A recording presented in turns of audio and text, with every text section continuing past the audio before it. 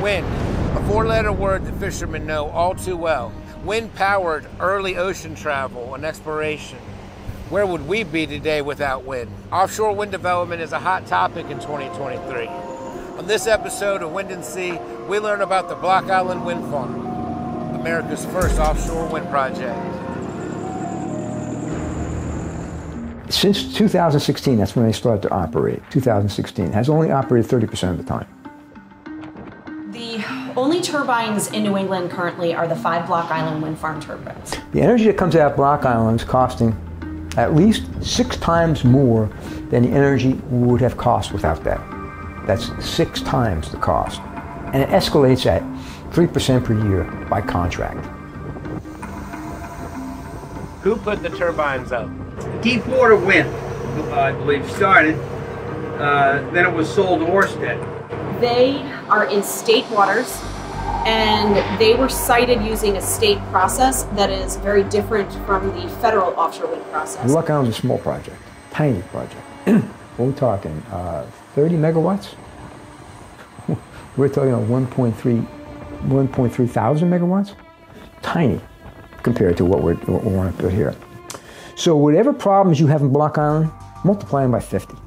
But the cables where they come in are really serious too. I mean, in Block Island, it took them almost 6 years to put a cable in properly and then sink it because they kept unearthing, and it took a huge procedure, and Block Island taxpayers got put on the line for, I think, another $30 million to fix this. Didn't want to drill into the hard soils and the rocks and stuff like that, so they laid them on the ground thinking that it was going to be okay. But the company that built it but didn't want the cost to go to them. They wanted the cost to be put back to the ratepayers. Apparently it wasn't built with the best construction techniques because they've had a hard time keeping them running. They've tried to convince us of the fact that 4 of them not turning for 3 months at a time is scheduled maintenance. The maintenance on those turbines is extremely costly. I mean, you have to go up there, you have to re-lubricate them, you have to fix the blades and so on and so forth, and they're finding out as time goes on that it's been very costly. I don't think these things will be durable. I mean, the ocean erodes granite walls of rock, you know? And these things are nothing more than generators up on a stick. That's all they are. It doesn't work a lot because there's not a lot of money for maintenance. Because the company that put them in said, well, we learned a lot of stuff from that and we'll not make these mistakes again, but now they're going to build whole new, different kinds of plants. They're going to be much larger.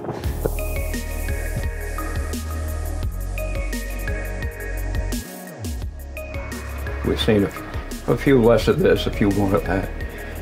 But since then, it has changed drastically in that area, to the point where some of the guys don't bother going there anymore. Basically, the guys who used to fish there a lot, Lobster and Gilman, they say it's turned into a dead zone in that area. Rhode Island is the ocean state. Do you feel like Rhode Island is looking out for their ocean? Not right now.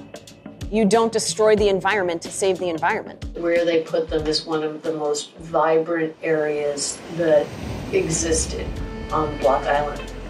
We are building it without regard for traditional fishing grounds, and we are building it without regard for safety at sea. As the Coast Guard has already demonstrated, they are unwilling to fly helicopters in and around wind turbines to perform a rescue. We lost a boat 2 years ago on New Year's Eve. Oscar Diaz, his mistress, went down, and it was a foggy, windy, rainy night. They went out, attempted a rescue, and were called back by the powers that be, and they let those men drown. Now we have 1,500 square miles of effectively a no-rescue zone. The helicopters don't have radars any better than ours. One of our friends was a dear friend of the pilot. He didn't understand why they get called back. After the dust settled, everyone surmised that the Wind Initiative, a presidential decree, couldn't take the black eye of a helicopter crashing into a wind turbine.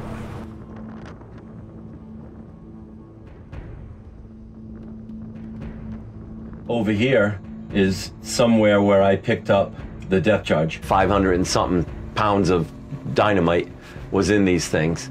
This thing's only as big as like a beer keg. There's a pretty good chance that when they were doing their plowing for the cable and stuff, that it took this thing up out of the sediment. There's also going to be detonation of UXO. The idea was to either get a direct hit or close enough so that it blew the seams apart in the sub and then sank it. You're going to dig up a lot of stuff when they're putting all these cables into shore. Generations of fishermen have learned where we can and can't tow our nets out around Block Island, and now that's all changed. They dug that depth charge out of the bottom and moved it over to where we tow. Well, Glenn would have caught it years ago. If not, he tows the same place every day. And there was a wreck there that we've been towing around for years. It was in pieces all over the place. I caught it twice. I caught the wheelhouse once, and we caught the stern transom with the transmissions in it. You know, destroyed our net, and it took us a couple of days to fix it. So it cost us, each time cost us 2 days fishing. So they're going to change all this knowledge that we've accumulated for years and years.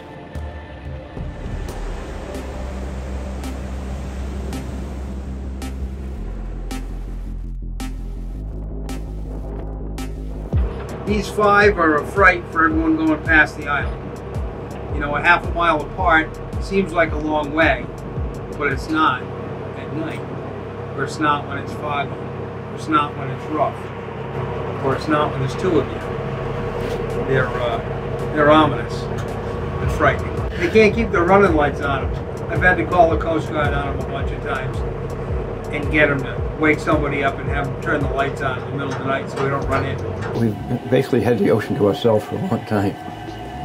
When they finished completing the towers and they represented no more than raw vertical structure, we had a tremendous year catching codfish around the base of the turbines, trolling nets back and forth around them, and we caught a lot of codfish. Then the year that they electrified them, the very next year, I went from catching 20 or 30,000 pounds of cod for the winter to catching 100 pounds. I know that lobstermen that fish in that area in Rhode Island, because it is in state waters, say that the lobsters are gone. And it may be Andrew Gill and Dr. King, I forget his first name, from URI, did a study about EMF, the electromagnetic frequency coming out of the cables, and how it affected the lobster industry, and whether or not they used cages, I believe, the document's online, and they put a cable through that area, and the lobsters were willing to cross, but they stayed in the very farthest area once they crossed of the cage. And the question is, did they want to get out of the area? But they couldn't, so they got as far away from it as they could. I don't know how they justify that, but they sold the ocean. Ocean lease areas have been sold for future wind farm construction, from New England waters to the Carolinas. Some fishermen say the East Coast is at stake. Some fishermen say it's too late.